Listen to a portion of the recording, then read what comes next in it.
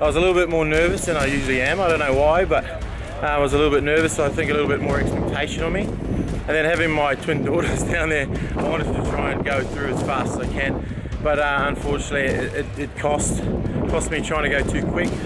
Fell off on the blades, unfortunately. The crowd was pumped. They were all, they're all shouting out. I love the crowd, and hopefully, I don't know if I get through to the semi purely because of speed and how far I went. We'll just have to wait and see.